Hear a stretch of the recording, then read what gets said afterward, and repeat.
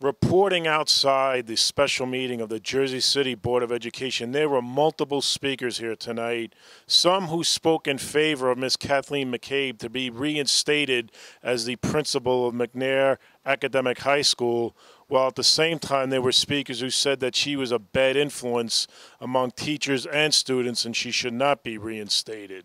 I have a sister-in-law who lives in Cranford, and right about August, when we discovered that Ms. McCabe would be our principal, Cranford let her go.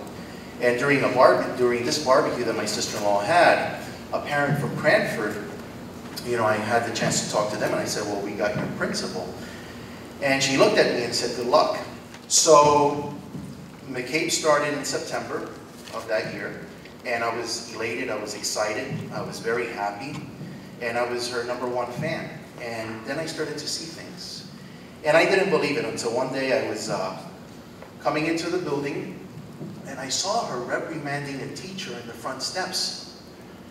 And then as soon as she saw me, like she Jekyll and Hyde, like the teacher ran in the building. I approached Ms. McCabe and she was like, good morning. And I said, good morning, how's your day gonna go? And I said, it's gonna go good.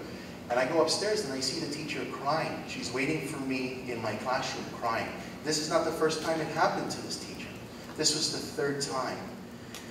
During a meeting, with this teacher for mediation, Ms. McCabe was questioning her about her lesson, and the teacher just asked a question, and Ms. McCabe proceeded to respond, well, I went to Brown University, and I know what I'm talking about. And at that moment in time, when she said that, the teacher just broke down, started crying, and she ran out of the office. This teacher, the only African-American teacher in the social studies department, left. What do you make of, or your response to what we heard from the contrasting viewpoint that we heard from speakers here this evening who said that, well, no, she's been a very negative influence in the schools, and because of that, teachers are leaving because they don't want to work under her principalship. Well, what's your response to that?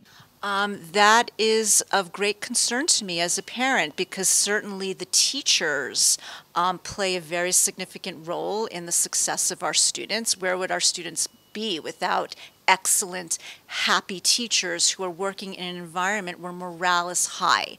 So I'm actually very happy that the teachers brought this to our attention, but there has to be a way to cope with this problem aside from just taking the principal away. I don't see how that really solves the problem, and who's to say that this problem won't occur with the replacement principal? I don't think that this is a solution. I think there has to be a way for the principal and the administrators and the teachers to come to some sort of a mutual understanding of how things should be done, perhaps some way to foster better communication.